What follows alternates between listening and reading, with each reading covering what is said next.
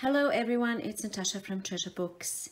In this video we are making fabric paper or paper cloth. It's a really fun process and you end up with this sturdy and durable cloth that you can use in so many different ways and projects. I have journals.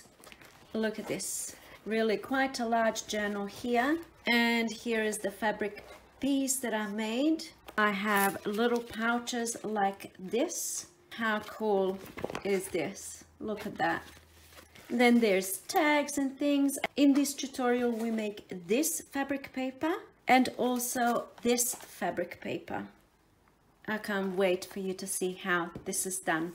At the end of the video I'm also going to show you all of these projects in more detail so that you get inspired and start creating. Alright, so the first thing that you need is some type of fabric. I am using calico or muslin as it's called in other places, and I have ironed this piece. It's not necessary to do that. In fact, I haven't done that previously. In the projects that I've shown you just before, I actually use this material which is quite a little bit thicker than the muslin or the calico, and I didn't actually iron that one prior, so the ironing, it's not, something that you have to do. You can use a really thin fabric like this. You can see this is probably the same. This is probably just unbleached calico, but what I'm trying to say is you can use a thinner fabric. You can use even cheesecloth, right? I've done this with cheesecloth before. So the only thing that it's not going to work on is fabrics like this. These are upholstery fabrics that have an uneven surface. So you can see here it's got all these different patterned type thing, and it's textured, it's raised, things like this as well. This is also raised. You can't see it, but I can feel all these dots under my hand. And then something like this, you can see it's very coarse and very textured. It's not nice and smooth. You just want a really nice and smooth surface, and I suppose the thickness of the fabric doesn't really matter. This is quite thick and it worked on this. So for example, you can see this fabric, it has two sides. It has this dirty side. Let's go over here. It's got this sort of a smoother side, and then it's got this coarser side. I feel like this coarser side would be more absorbent of the glue. So in the projects that I've done recently or previously with that fabric, I actually glued all my stuff on top of the shinier side or the smoother side, rather than on this side that's going to soak up all the glue quite quickly. That was sort of my train of thought. I'm not actually sure if it would have made any difference. Alright, so that's fabric sorted. Next thing you need is perhaps some tissue paper. I just had an idea what to do with this. Then you can have your patterned napkins, anything with like pretty picture, anything that's thin and that has some sort of a pattern on it you can use. This isn't real money, it's just napkins. And then of course I've got this beautiful tissue paper. It's very thin. It does have these shiny bits, which I was a bit worried about. I was wondering if it's going to work on that, and it did. So anyway, so that's perfectly fine. Use what you have. Something really thin is going to work. So for example, if you want to decoupage a magazine image onto your fabric, it might work, but it's not going to work for this project. So you just want really thin material that glue can seep right through. The first thing you need to do is protect your desk, protect your surface, and you want a non-stick plastic material underneath, because all the glue will be seeping through and it's going to go onto whatever surface you put it on. So you want a non-stick surface so you can just peel it right off. Okay, I'm using a cereal bag. You can use plastic bag, anything like that. Next thing you need is some glue. I am using PVA glue mixed with water, and it's quite runny. I mixed it with water because I want it runny like this. So we've got the glue ready. We've got everything ready now. Really, we can start the project. Get your napkins. I have already removed the white layers. You just want one ply of napkin. And in this first project, I'm actually going to do both napkins and tissue paper. And then I'll also do just tissue paper. I have a plan what I'm going to do with this. So we'll do two different things. All right, let's start with the napkins. So the first thing that I do, actually I have just decided to do this. I don't usually do this, but since I've got all this glue all over the place, the first thing I'm going to do is apply glue directly onto the fabric. And in the projects that I've done previously, I didn't actually do this step. All I did in the projects previously, I'm just letting you know so you know that this works too, is I would get my napkin, pop it down, and then apply glue over the top. But I feel like having a wet underneath surface first actually helps the whole process. And then the next thing is grab your napkin and pop it down. I don't like any straight edges, so I'm gonna move those straight edges off of my piece. I'm gonna pop it down like this and then go over it again with glue.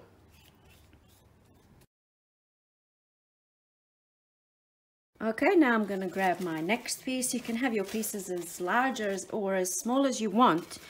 You're just gluing stuff down. Another thing that I sometimes do is when I pop my napkin down, just to help keep everything in place, I will spray it with a little bit of water. That's just water.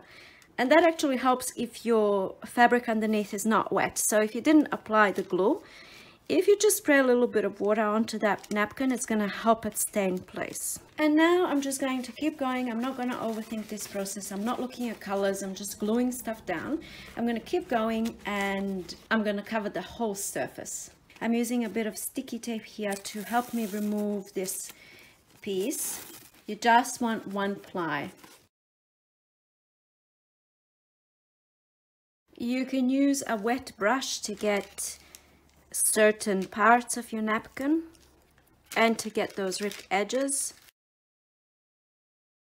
And the most important thing is that you saturate the whole napkin with the glue and that you flatten it down as much as possible. You don't want any air pockets. You don't want any sort of lifted spaces. And what I mean by that is lifted spaces with air inside. Like you do want texture, you do want creases, or you might want, I don't know, but that's all fine as long as there's no air pockets, because if there's air pockets that dry, it's very easily peeled off later. So you just want to make sure that it's glued down the best that it can be. And if your napkin rips, it doesn't matter, you just go over it with another piece.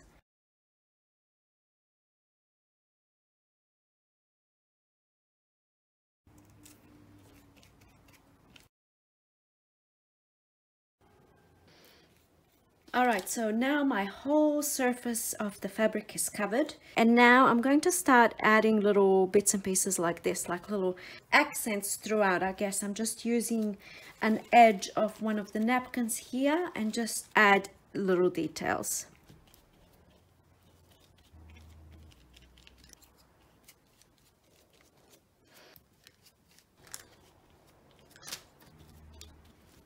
Okay, I think that's pretty good. There's creases and stuff, but everything else is beautifully saturated with glue. You can see that everything is stuck down, nothing is kind of sticking up, and that's what we want. Alright, this next piece that I'm going to do is going to be a little bit of a experimentation on my part. I haven't done it before, but I'm pretty confident it's going to work. So what I'm going to do is grab a sheet of tissue paper. Okay, so it's covering the whole fabric. Next thing I'm going to do is crunch it all up. Alright, so that's nice and crunched up. Next thing I'm going to do is cover my fabric with glue, as usual. Using my big brush now. Let's see if it makes a difference time-wise. So now I'm going to do the same thing that I did with the napkins, but I'm just doing it this way. I'm popping my scrunched up tissue paper down and really smooth. I'm not smoothing it down. We don't want smooth, we want scrunched up, but we want all the bits to be glued right down.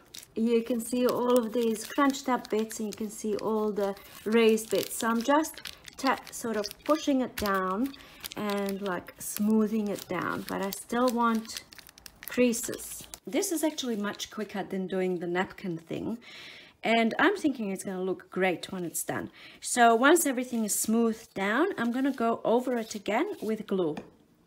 And I'm not being stingy with this glue. I'm going to saturate this whole thing. It's the glue that holds everything down, but also it protects everything and it gives it more strength.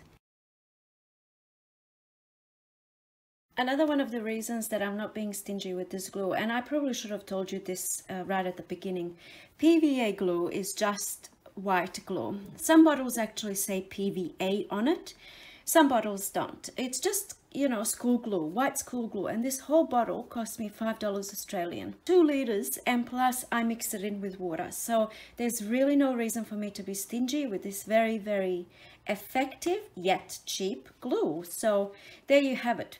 This has to dry, and then I'm gonna do extra stuff to it. Okay, it's the next day and this is all completely dry. I haven't started peeling it off yet because I wanted to do that on camera, and I wanted to show you how it looks. And also this one here is dry, and I cannot wait to continue working on this. So we will come back to this a little bit later because I want to do all sorts of stuff. All right, so now let's just peel this baby off, shall we? All right, so that started peeling this, so now I'm just gonna gently peel this whole thing off. We got one side started, and now it's going to be easy from here. And look at that. There's our fabric paper, and this is actually ready to go as it is, but I want to do some more stuff to it. So first I think I'm going to get rid of this excess, and here we go. Oh my, look at the beauty of this. Oh, just love this. So one thing I did notice is when you're using a thinner material on the inside, like I use this calico material, it looks a little bit messier on the inside than this one here. This thicker material that I used for my previous projects, you can see how nice and neat it is on the inside. So that is one thing to keep in mind. But then again, I didn't saturate this material with glue first like I did with this one. All I did here was apply a little bit of glue and then glue my napkins on top rather than saturate the whole thing.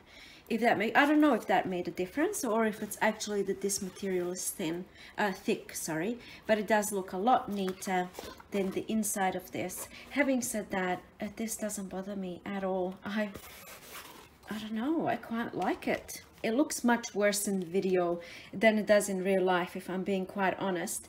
But if I really hated it, all I would do is repeat the process. I would do this on this side, and it would make the project even better. Or, you know, I could cover it with scrapbook paper, or I could add crazy sewing all around. So there are options, but I'm leaving it as it is. The next thing I'm going to do before moving on to this one, or can't wait to do this one, is I just want to add some little details, and I'm using these Arrtx paint pens. I don't know if you've ever seen this before. I haven't.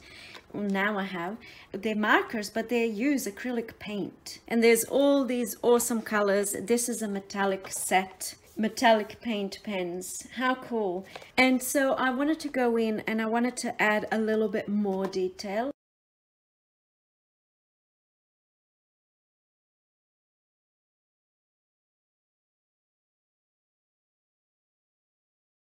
Just bringing everything to life, just a little bit. These markers are highly pigmented and they're water resistant. It's acrylic paint, it's perfect.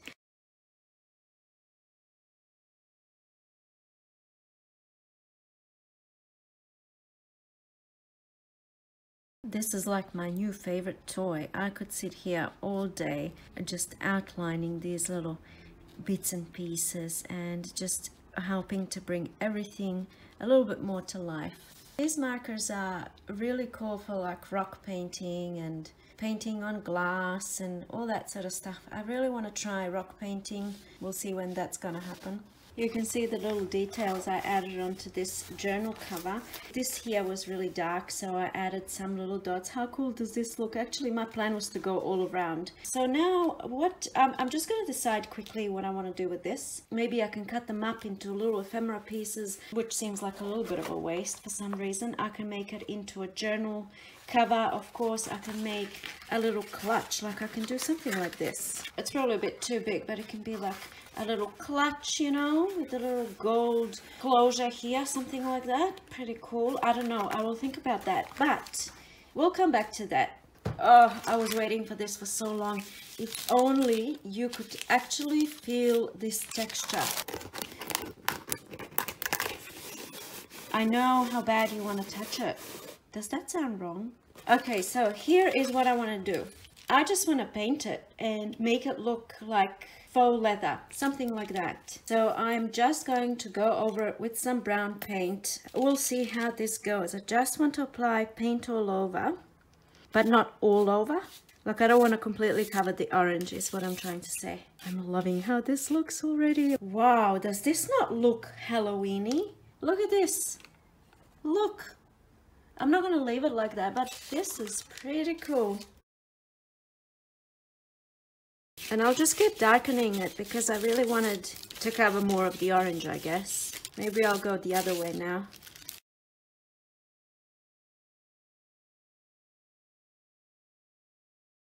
That looks so cool. But I really want to cover more of the orange. The plan is to come in with a little bit of gold too. So, like, I feel like if I stop at any stage, it's gonna look good. Even if I didn't paint it and just left it orange, it already looked good without anything. But I had a plan in mind, so I'm just going for it. So I don't know if this happens to you sometimes. Well, it's happening to me right now.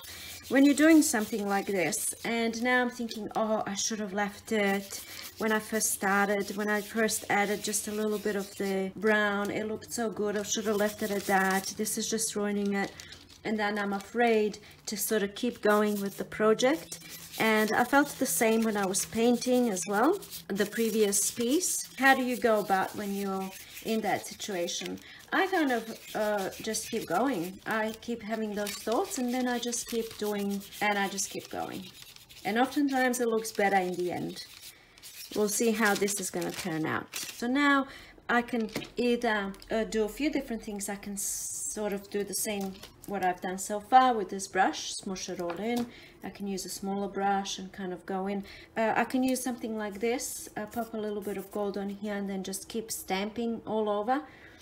But I think I might do all three. We'll see what looks good. So what I'm going to start off with is just brushing it on lightly onto the raised edges. So I just got a little bit of paint on my brush, but I've got too much. I just kind of want, it's just a little bit of paint. Let's see.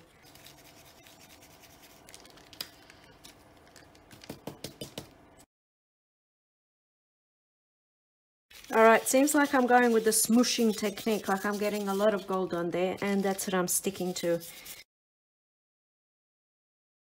Too much gold in one spot, so I can just do this. Yes?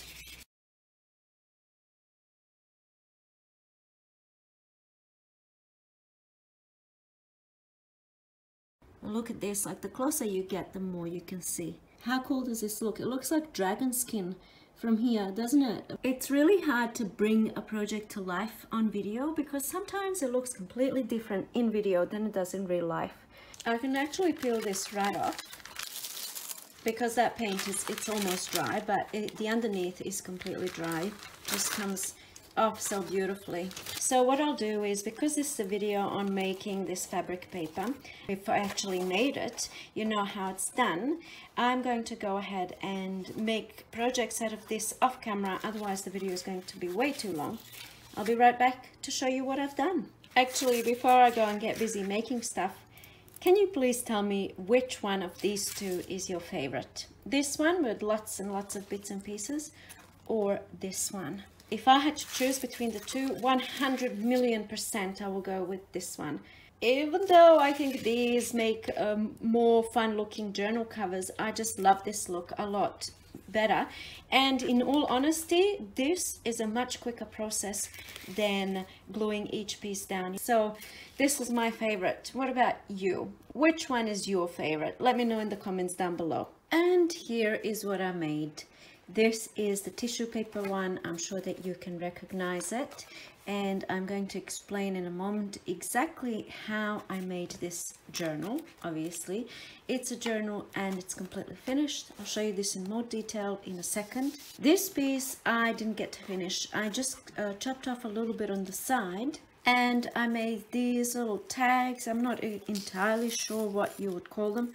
I was just going with the flow, and I just, like I said, chopped off the side here. You can see that's how it was, and all I did is sew around them. See at the back, just blanket stitch, and popped some chain on the top, a little charm there. And what can you use something like this for? I guess it can be like it can be attached to the spine of the journal, or perhaps, I'm just going with the flow here, perhaps it can be attached to a handbag, maybe a shorter one, something like this, for example, something like that. I don't know. This is only coming to mind because here is my favorite bag, and it's got this beautiful kind of an attachment, and it kind of, you know, just makes the whole bag look a whole lot better. So that's kind of the thing that I had in mind. Maybe attach one of these and then have another little thing next to it. I know it's got nothing to do with journals and stuff like that, but I didn't think about that while I was making them. I was just going with the flow. Anyway, this is where it took me. All right, so that's that. And eventually this is going to be a journal cover, rather large journal. It's going to be kind of like an oversized travels book or travels notebook. This turned out absolutely dreamy, even better than I anticipated. And all I did, I'll tell you exactly what I did from when we left off. It looked like this when we left off, and it had all these extra bits on the ends, right? So this is the exact size of the fabric, and then it had the overlapping bits. And then all I did is turn it around and pop those overlapping bits down so that I have this sealed edge. Let me bring it closer. So all I did is bring that tissue paper over the fabric and glue it down. That's all done before gluing this piece down. Next thing I did is I reinforced the spine. So this thing that you see here is the ribbon, and here it is. It's just ribbon, and it's even got the little wire. It's rather thin, the wire in there. I didn't even bother taking it out. All I did is trimmed it down to size and glued it in the middle. So let's say if I was doing this journal here, all I did is found the middle by folding it in half, and then I glued the ribbon right there in the middle. And then of course I added a little bit of that ribbon throughout the journal. I'll do a quick flip through so you'll be able to see it. After that was done, I trimmed down some scrapbook paper. It's not cardstock or anything, it's still quite pliable. Trimmed it down, glued it down, and then I went and sewn all around. So if I do this, you'll be able to see the sewing on this side. You can actually see it, even though it's kind of blending in, and you can hardly really see it because the color is exactly the same as the front here. It's holding everything in place. Nothing is going to be coming undone, even though, I mean, gluing down is just fine. I like to sew around just to make double sure. But taking one step back, I forgot to mention that I added this book plate, and you can see here I used brads. So the brads are holding it down, and it's also glued down, but I didn't want the brads to be visible. So I did that step before gluing this piece down, the scrapbook paper. This piece here is just a piece of cork, nothing spectacular. And I outlined it with the Arrtx metallic markers that I've shown you before.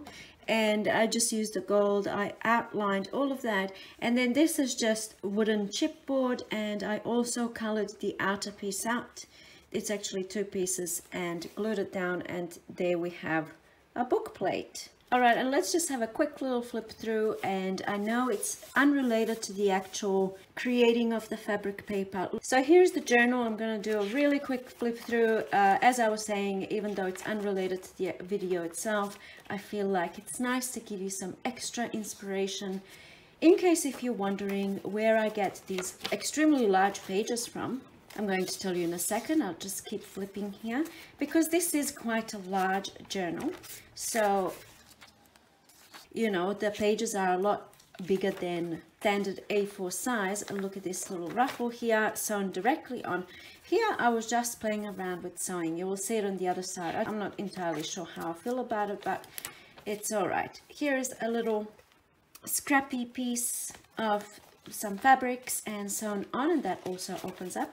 So this is most definitely, as you can see, a writing journal. Absolutely lots of space in here. I might pop this into my Etsy shop eventually. Just really love this journal so much. Again, here just a little bit of something sewn down, some lace and fabric. And again, this opens up, journaling spot in there.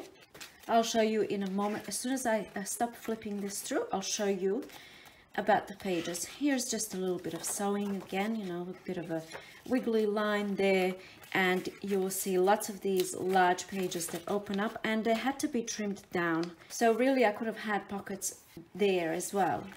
Some stickers there, and this is a journaling spot. This is a vintage page. I think this might be a true piece of vintage ephemera right here, 1964. That wasn't really that long ago, was it? And on this side again, this opens up and there's a journaling spot there. Some more little fabric sewn there onto the side, and that's the other end of that page that I was... So all I did, imagine a page here, and I just did kind of that's all I did. I mean, it could have been done better, but I thought, why didn't I think of that before? I always just sew around the edges of a page. And here's a little, kind of like a little tuck spot there. And here's a pocket, again, large pocket. And then this is also a pocket. Lots of spaces to write and flip out pages and little bits and pieces. And here's that ribbon again, kind of ties in everything together.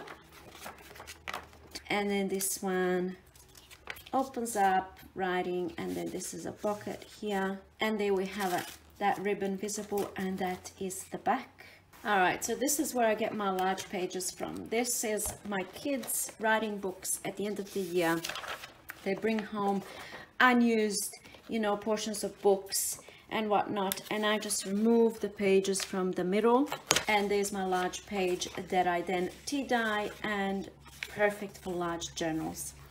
And also, of course, these scrapbook books, they're very inexpensive, and they can have, yes, you know, really flimsy cheap paper, which this one happens to have really flimsy paper, but most of them are not too bad actually. This one, it says premium paper, it doesn't say the weight, but I would say it's like printer paper. But anyway, that's where I get my large pages from, and it's really inexpensive. It's usually stapled together in the middle. You can very easily remove it. Here's one that's been avocado dyed, and then when I'm using it in a large journal, you know, oftentimes I would have to trim it down, which I'm going to show you this next, because that's where this comes from. When I made this one here, I had to trim the pages down, and then I would fold it in this way or this way to create those, you know, flip out pages. That's all that is. But then I had all of these offcuts, which then of course again I made another little journal here just from all of the offcuts. These are all the offcuts, and of course I used the fabric paper that I have previously made. So that's the second project I wanted to show you, and that came from this fabric piece. I made quite a large piece of fabric paper, and I made a few things from it. This pouch, and you can see the back, it's all fun and colorful. And then also from that piece of fabric I made these tags.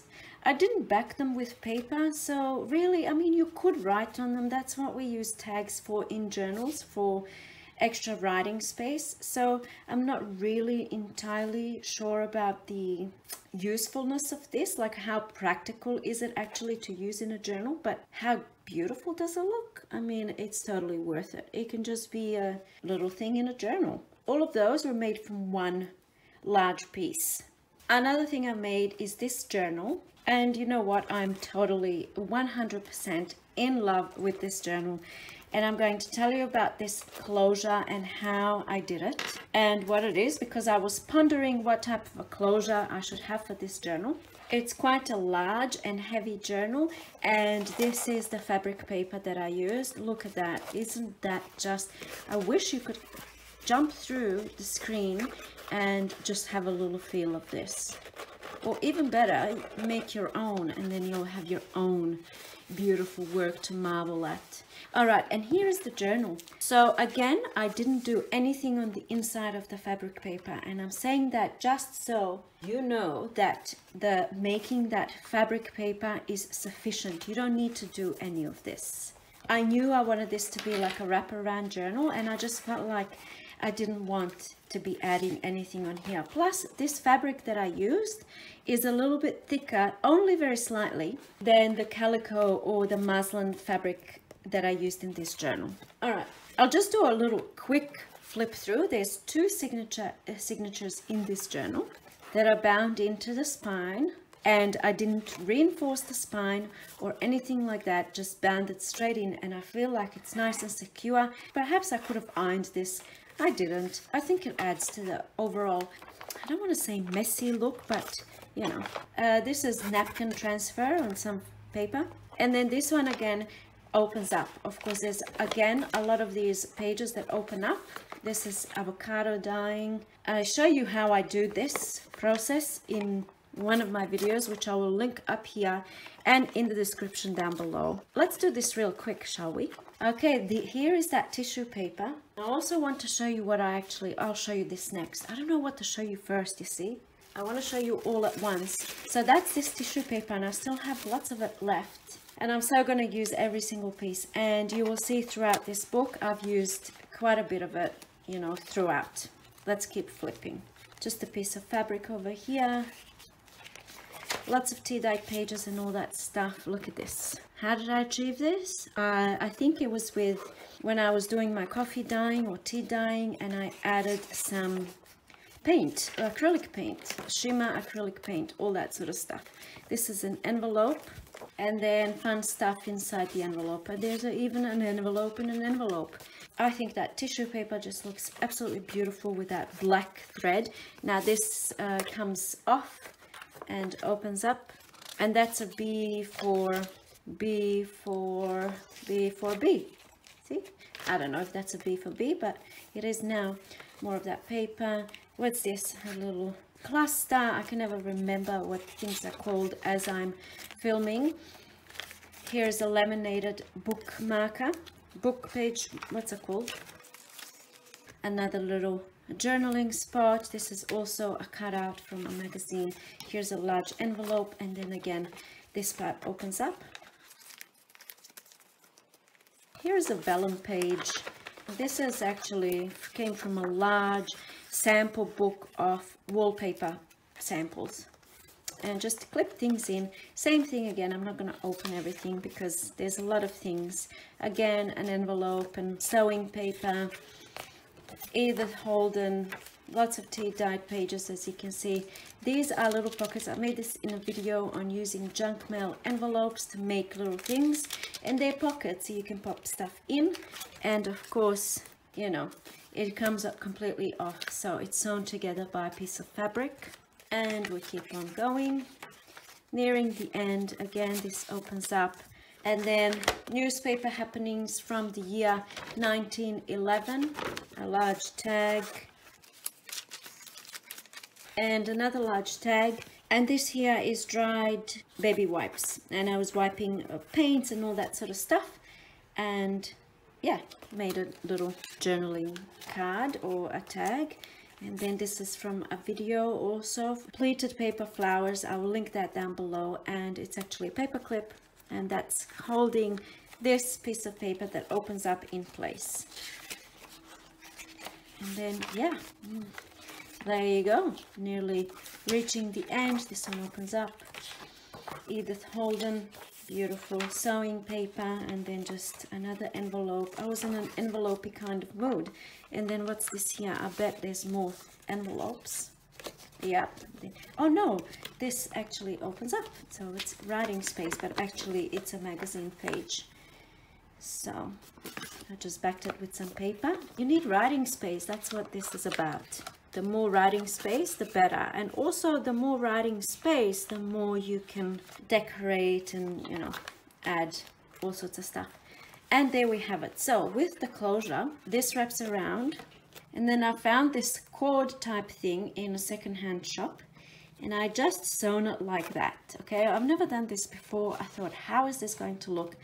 And you can see kind of what that looks like.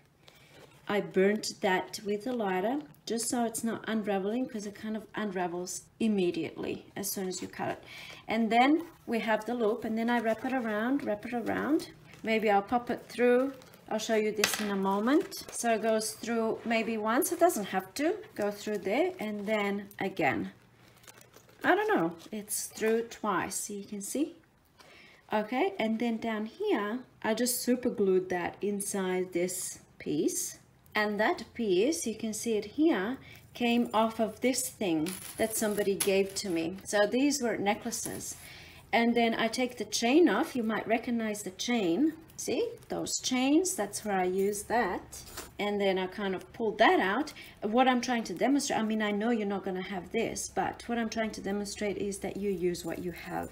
And you just kind of find ways to make it work for your project. And then over here, this is a little heart pendant that I had in my box of goodies for a little while. And it has now found a home. So that's this journal. I'm actually quite proud of this journal, I have to say. I actually have to say I was really excited about this whole project, this whole venture. I was quite excited. I can't fit everything into the screen, and I really want to, because I'm hoping that you're going to get excited about this project. I'm hoping you're going to go and make your own. But I have one more thing to show you, which is this. So all I did here, and you can't even see it in the video, but remember this tissue paper? By the way, Anne, thank you so much. Anne is one of my beautiful subscribers that sent me a box of amazing stuff, and she wrapped one of the books in this beautiful tissue paper. And once again, you know, of course, I'm going to use it because, I mean, look at it. Anyway, let's get back to this. So I had my fabric down, and then I, instead of scrunching the tissue paper and gluing it down that way, like I did for this one here, I simply ripped pieces. So you can't see it, which is surprising, but it's a whole lot of overlapped ripped pieces. It actually looks like it's just one whole piece, but it's not. Like you can see a little seam here of ripped pieces, and they're overlapping, so you can see some of the gold parts are really gold, and then the gold parts that are underneath another layer are not quite so gold. I hope you know what I mean. So I just took pieces like this, glued them down. Then I get another piece like this, glue it down, overlapping, overlapping, overlapping until I've finished and covered the whole piece of the fabric. And then I made a simple naked journal. I didn't do any embellishing in this one. This is what the closure looks like, just an eyelet at the back. Popped some string through that eyelet, and then it wraps around this little piece here, just really simple.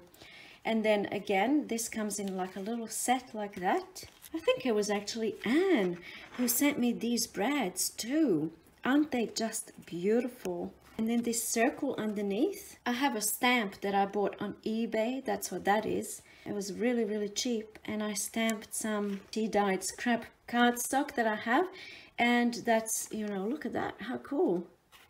Cut out the circles, and it looks like something amazing like this up close. Check that out. But really, it's just a $1 stamp and some scrap tea-dyed cardstock.